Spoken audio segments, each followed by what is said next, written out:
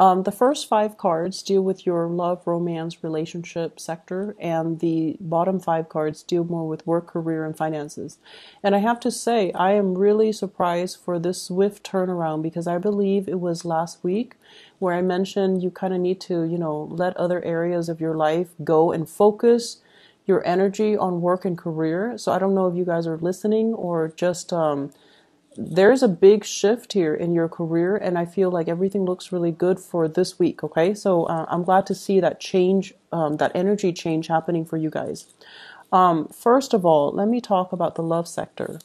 You have some good things that are coming in, but you also need to just kind of do this massive energetic kind of like casting away of your old self, of old relationships and relationship patterns. Otherwise, it's really going to interfere with the good things that are trying to come in. So I feel like there are two separate spreads here, almost, when it comes to your love relationship. First of all, we have here the Six of Cups. The Six of Cups, it's a very faded type of a relationship. Two people had to go through their own respective karma, and unfortunately, they came together so that these karmic lessons can kind of play out.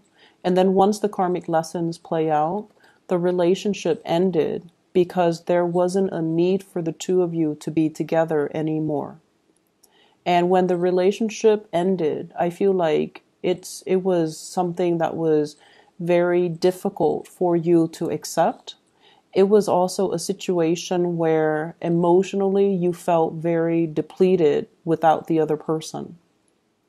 The Six of Cups in the reverse, it's also snapping out of your own naivety, seeing a situation through rose-colored glasses, rather than seeing the reality of the situation. So it's almost like this wake-up call.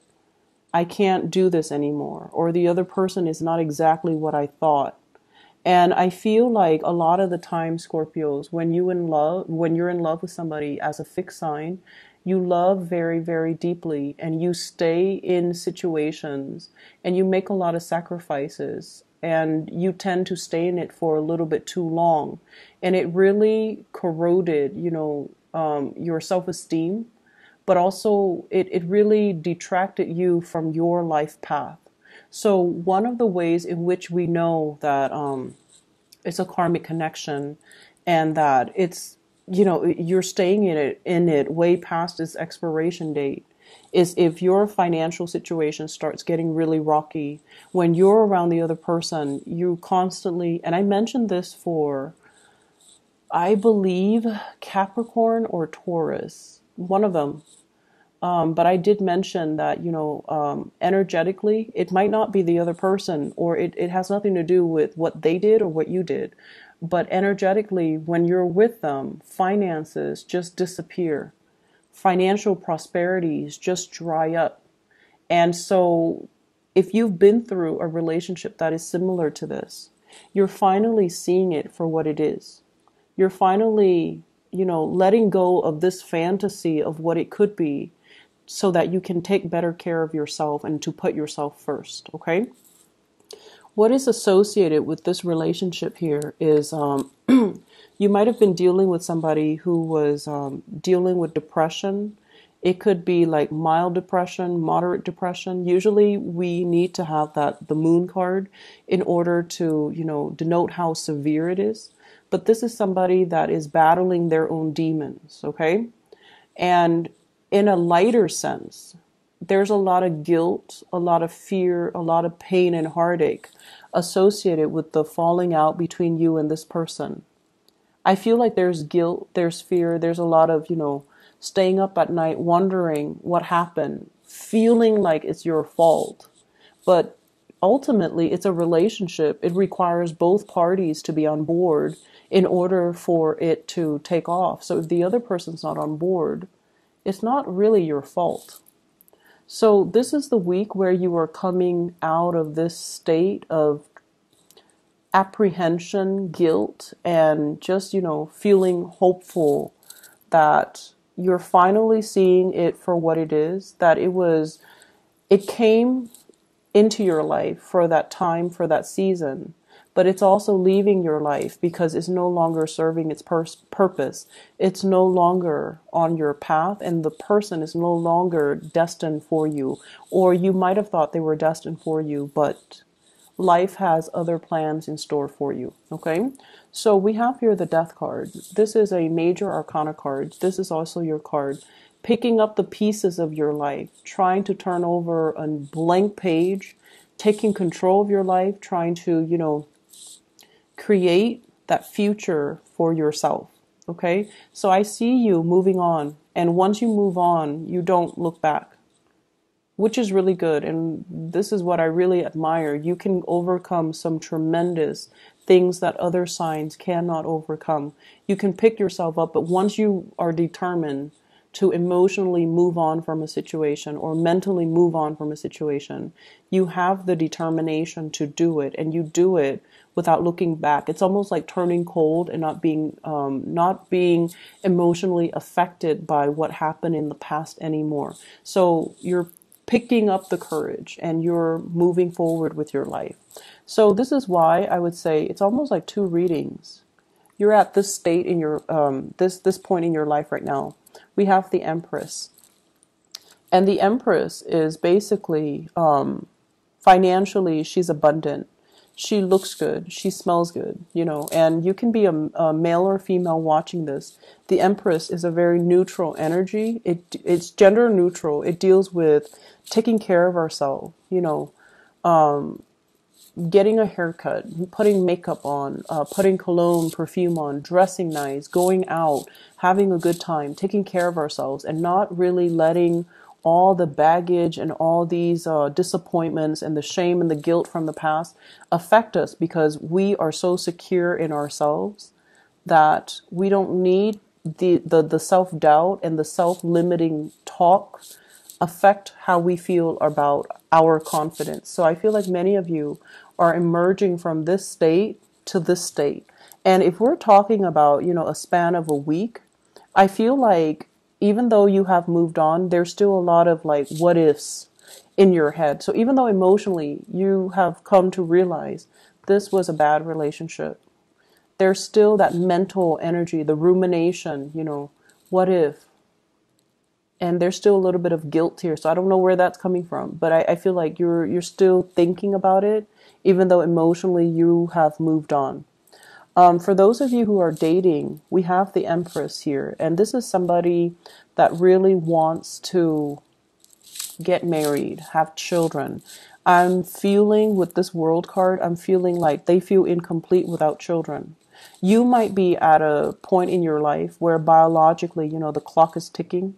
And you're like, it's now or never. I need to move on. I need to move on from these relationships to find Mr. or Mrs. Right so that I can settle down, have children, and, complete that cycle because my time is running out. So I feel this element here about you being more conscientious about your own life, your own time, and not wanting to waste time anymore dwelling and living in this state where it's a very naive, let's love each other and not worry about anything else. It's not very practical. You're now coming into a space of practicality where you want a relationship that has a future or that has a destination in mind so that you can work towards the same goals in the same direction with the relationship partner. We have the World as well, and the World usually indicates to me dating outside of your usual type, outside of the geographical location, or dealing with people that are culturally, ethnically, linguistically different from you. So if you are testing the waters, if you're going out, you're going to be attracting all of these types. They're worldly, they're culturally different. There's a lot of, I almost feel like this sense of novelty, because you're so different. The energy exchange between the two of you is going to be very passionate. You will have a lot to learn from each other. There might also be, it's like looking at somebody who's very exotic and feeling like they're a novelty item. So you might be initially drawn to them, but then you also know that there's more to it, that there's more to be had. There's a growth potential. So I feel like meeting people that are on the same path, that want commitment, that want the same things from you. That's going to be coming up for you. So think of it as a test to kind of really test whether or not you're willing to settle, because this relationship seems to me like it's burdensome, it's difficult, and it's karmically just, it's something you had to go through because it's a test so that you can get yourself here where you're abundant, where you feel good about yourself. When you're vibrating at this frequency, that's when you're going to be able to attract good things. You can't expect to attract good things when you're depressed, when you're not leaving the bed, when you're like not taking care of yourself, when you don't love yourself.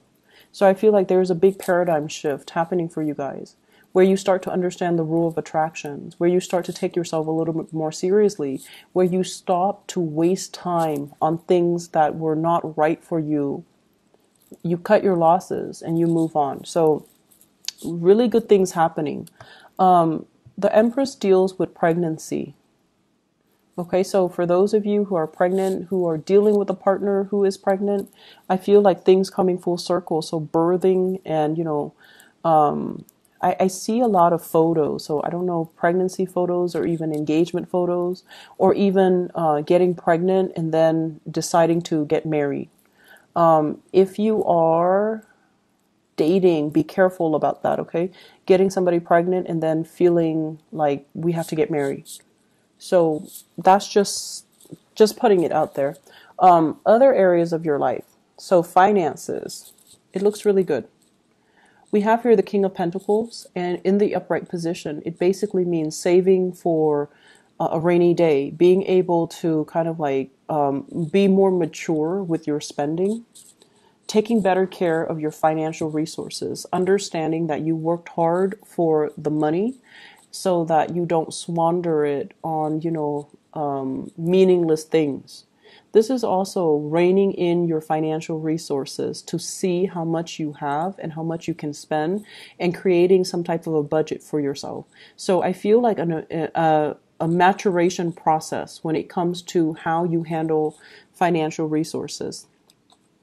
We have a really good work card here, the Three of Pentacles. This is a card about learning from other people, collaborating, expanding, being called in to be a consultant to somebody. They're asking for your advice. You're giving them feedback. And it's also a card for contractors. So I feel like a lot of projects, a lot of contracts that are going to be falling on your lap. And so I feel like for the rest of this month, you're not going to need to worry so much about finances, okay? That doesn't mean it's a free-for-all and to squander your wealth. It basically means that in the past, you are aware of how money has been squandered. This is a card of power in the way that it's interpreted. It's a card of, having everything at your disposal, making your money work for you. So having power. In the reverse, squandering it, financial resources that you should hold on to and put in the bank, it's being squandered left and right because you're very careless about, your financial resources. And I feel like you are looking back at this as well, and also coming to the realization that I need to start over. I need to start saving up. We're coming from a 4 in the reverse to a 3, and the 3 is not, the pentacles are not painted in. So I feel like you are going to have to rebuild your financial foundation. You're working from scratch, but you have a really good footing right now, and you're at a good time to be doing all of this. Okay? So aside from that, I don't really have other messages. I feel like you're making major strides in your romantic life and also in your financial life. And you need to be conscientious about this because you're making more than enough. So there should be, enough savings in your bank account on a consistent basis every month. So the days of squandering and being reckless and irresponsible, I feel like that's falling away into the past because you have major transition. Good energy is coming through. Okay.